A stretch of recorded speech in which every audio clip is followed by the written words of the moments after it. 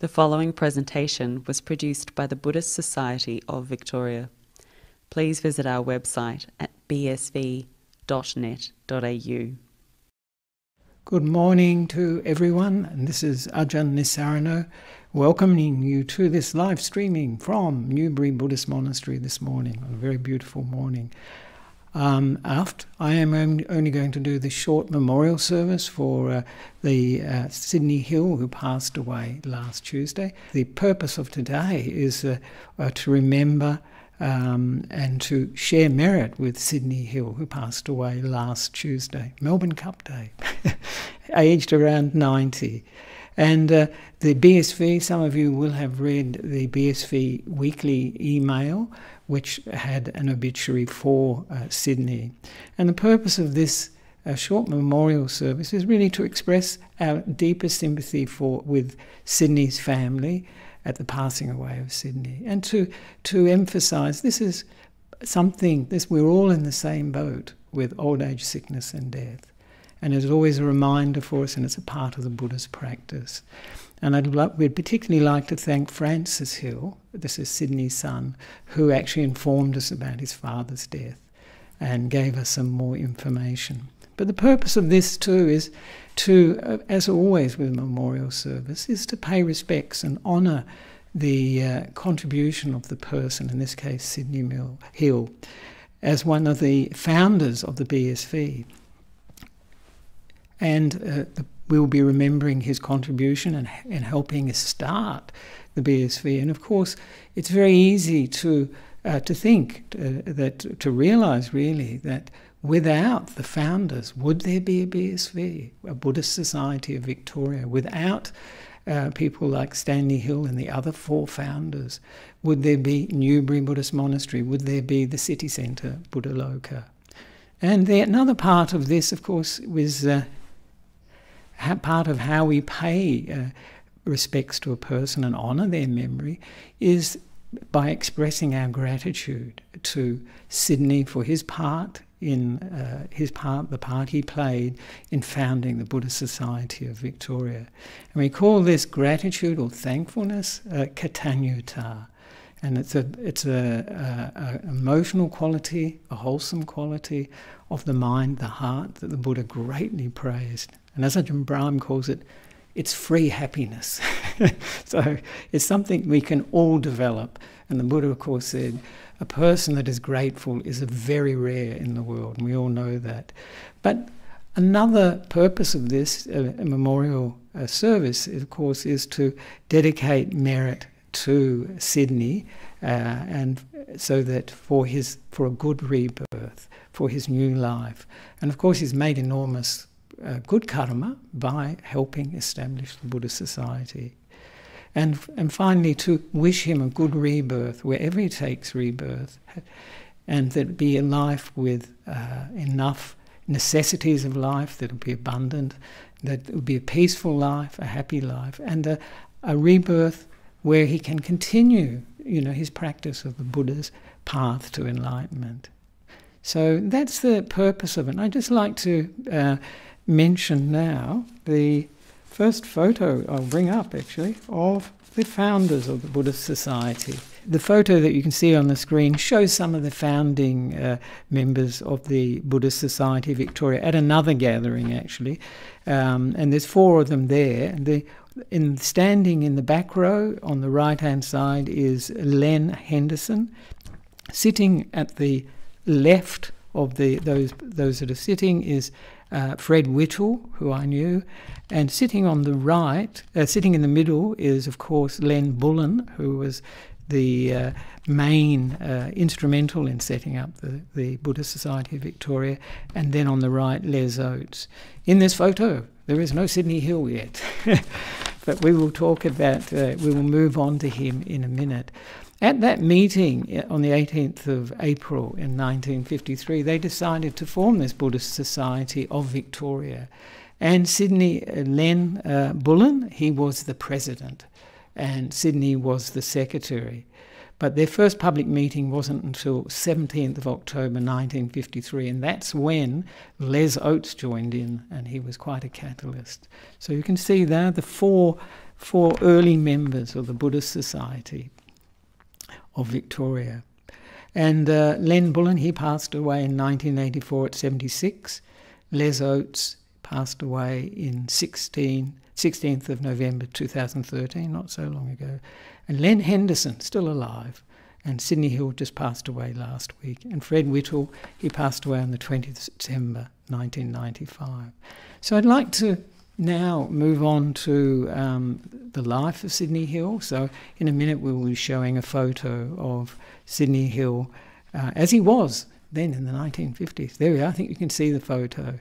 We don't have a lot of information about Sidney's life, so please forgive the family particularly, who may be watching this, I hope they are. Please forgive any inaccuracies.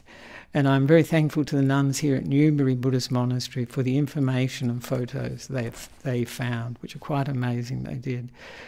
Sidney was born around 1930, and perhaps in 1930, and in 1953, as I mentioned, he helped found the BSV.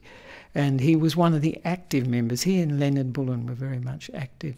And in 1954, he went to Burma for the 6th Great Buddhist Council, which was in Burma. And he made contact with the Cambodian delegation, who were very friendly, and they invited him to come to Cambodia. And so the following year, he went to Cambodia, and he ordained as a Buddhist monk in August 1955. And it's very interesting that Francis Hill, Sidney's son, has a photo of his father in a monk's robe in his passport, in the passport that he had at that time. So and I know from Paul Crouch's book about Buddhism in Australia, history of Buddhism in Australia, that he had a very interesting time in Cambodia, and he was a great curiosity, and evidently felt like he was a sideshow event for many people who were coming to see him. And he was also asked to teach 600 monks English, which is a bit of a daunting task, but which he wasn't impressed with very much. And after about a year, he came back to Australia and disrobed. He returned to lay life, I think in 1956. And Paul Croucher says he was probably the first verifiable Australian to become a Buddhist monk. I'm not sure about that, because it could be others earlier, but not verified perhaps. We don't know much of Sidney's life after 1956, but we know he had a family, and of course we've been in contact with his son Francis.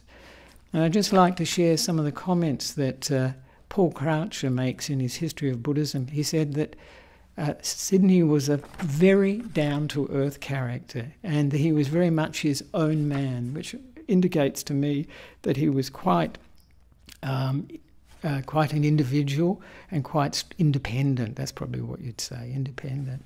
And he makes this lovely comment, I think, anyway. He says, unlike many Australian Buddhists today, he was not in the least embarrassed about his cultural background, and thought there was nothing at all incongruous about his mother sending him Collingwood's football scores each week. This is probably as a monk. Sid Hill has remained a convinced Buddhist, and he was still alive when this book was written, despite having nothing to do with Buddhist organisations or Buddhist societies. So, in May, 2 years ago, in May 2018, one of the monks from the Buddhist Society of Victoria, Ajahn Katapunya, who was staying there then, visited Sidney, and Evany had a very lovely meeting with him. Sidney took the 3 refuges and the 5 precepts, which is the defining thing for being a Buddhist, and they discussed Dhamma.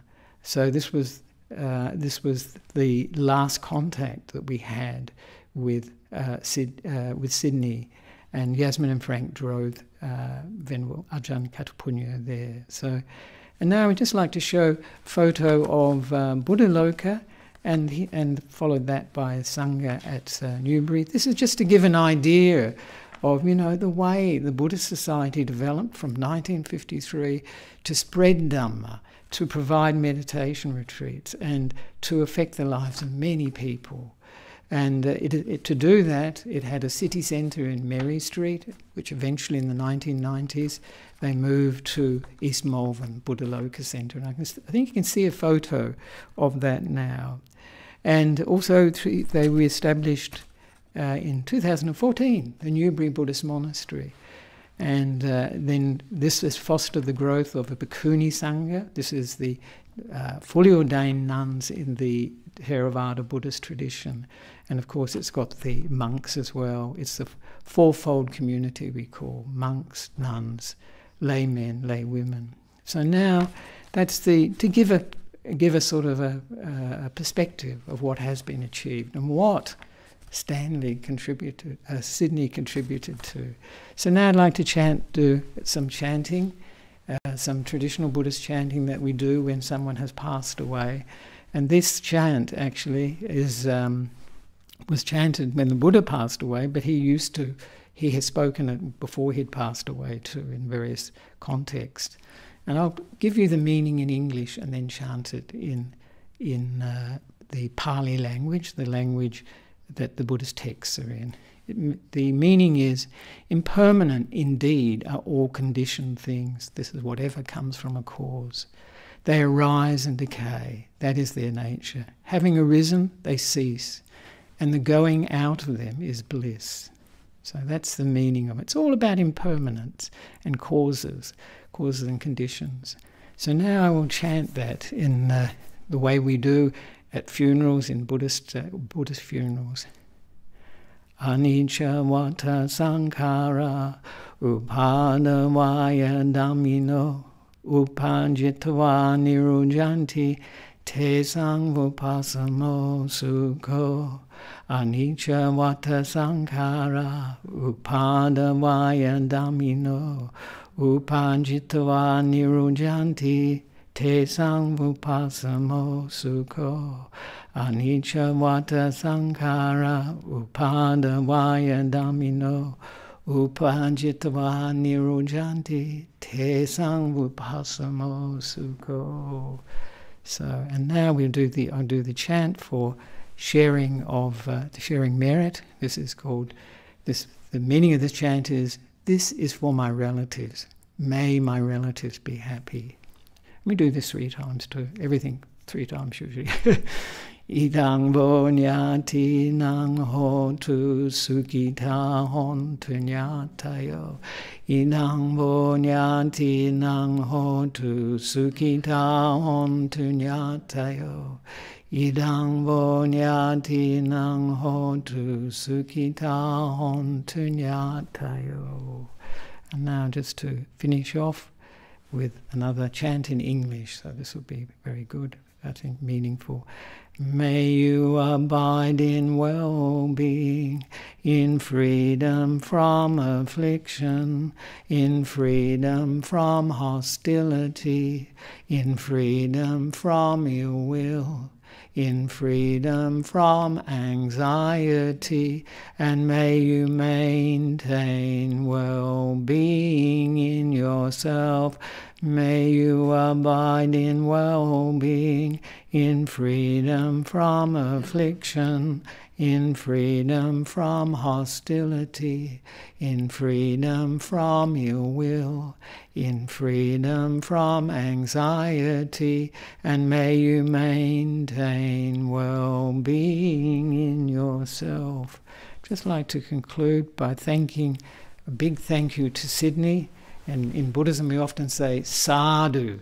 That's what that means for Sydney's relatives, family, is well done, well done. And we'd like to say very well done for Sydney, and may he have a good rebirth, a happy rebirth, wherever he takes rebirth, and that possibility to keep practicing a path that leads to enlightenment and purity. And to thank all of you for participating or watching this memorial service, and particularly to thank the nuns at Newbury Buddhist